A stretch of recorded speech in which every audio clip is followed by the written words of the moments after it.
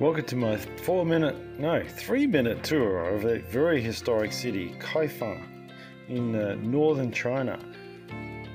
It's a must-to-see for those interested in the northern Song Dynasty and this era.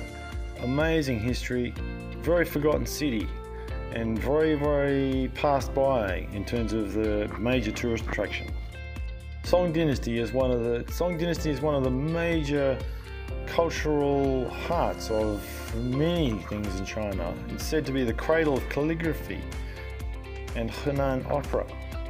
Being one of the 10 of the old capitals in China, it has a long influence on the culture and history in China for over 2,500 years.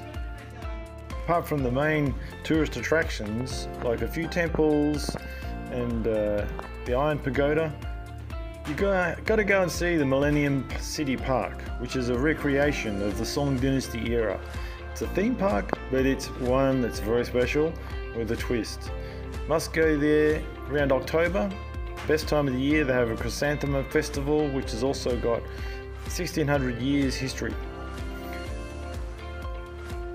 So many things to see through the schedule that's on during the day and the evening at the Millennium City Park, and they recreate things very beautifully to see how it was back in the Song Dynasty.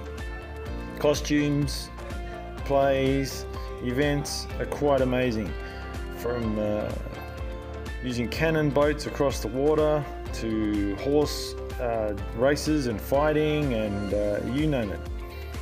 It's a must-see. Put on your calendar if you're coming to China for a tour. You won't be on many tour guides.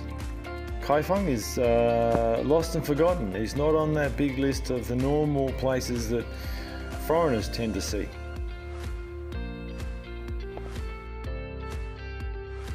Apart from the Song Dynasty era, this small town of 4 million now people, it was an ancient capital of 8 different dynasties over a 4,000-year history.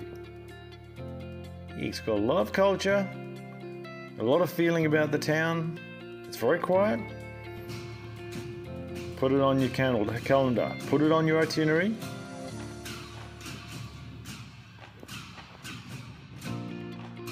You'll find in the city a few restaurants that cater for some of the local special delicacies like spring chicken and salt and carp noodles with sweet and sour sauce, or Chinese rice pudding.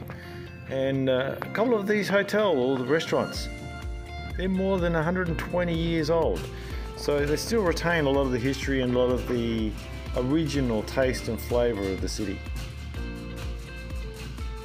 If you want to know anything more specific about the place, how to get there, what's the best time of year to go, hit me up in the comments and I'll do my best to head you in the right direction.